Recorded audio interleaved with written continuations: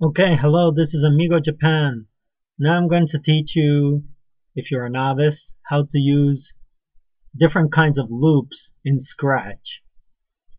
Okay, so first let's start with this loop. I'm going to double click it, and as you can see, Scratch went around and made a square. Now, let's see exactly why he made a square. First we have pen down, which makes Scratch draw a line when he moves. Then we said repeat 4, which repeats this block of code 4 times. Then we told Scratch to move 100, I guess, pixels to whatever direction he's pointing at, which was to the right. Then we told him to turn 90 degrees, which means down. So he went from here to here. Then he turned right. Then this repeats again, so it comes back here. It moves 100 pixels down, then he turns 90 degrees, and again he goes forward, he moves forward 100 pixels, then he turns 90 degrees, then he moves 100 pixels again and turns again.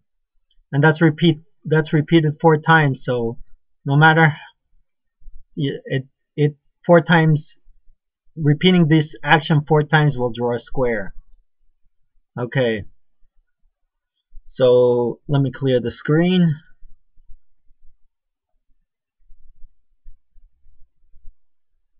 Okay, now I'm going to show you how nested loops work. First, let me run my nested loop down here. Okay, now you can see that Scratch drew a line, made a square, then turned a little bit, drew a line, made another square, turned a little bit, drew a line, made another square, turned a little bit, blah, blah, blah, blah. Okay, so now let's take a look at this loop. It says repeat 6. So repeat 6 times everything inside here. So first it says turn 30 degrees, which means turn a little bit to the right. Then move 50 steps, so it moves 50 pixels. Then it repeats, then it has another repeat statement inside, so it repeats this 4 times. So this was pretty much the same as our square, except it's a smaller square. Only 30 pixels. Only 30 pixels square. So it makes small squares, and each time it comes back to this, each time it draws a square, it comes back here and turns 30 degrees, so it makes the line a little bit more curved, and it makes another line. So if you repeat this action many times, it will make a pretty nice pattern. Okay, let me refresh, get Scratch back to where it was. Okay, now let me show you my last example. Now this one is a little bit more complicated. Okay, so in this one, after pen down, I immediately tell, well, let's run it first. Now, as you will notice, this one made a line, made a square, made another line, made a little bit bigger square, made another line, made a bigger square, and then at the end there's a pretty big square here. Let me do it again so that you can see it, that the square is getting bigger each time. Could you see it? I'll do it again more so that you can see it. Yeah. Wrong direction. Okay, let's do it there. Well, anyway, we're crashing against the board of the screen, which is a problem. But anyway, let's take a look at this one.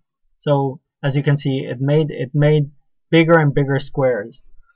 Now, this is a pretty long program, but I'll try to step you through it. So the first thing, it puts the pen down, turns 15 degrees so that Scratch is not facing exactly straight, sets a variable called A to 4. Then we have a forever loop. This means this will repeat forever.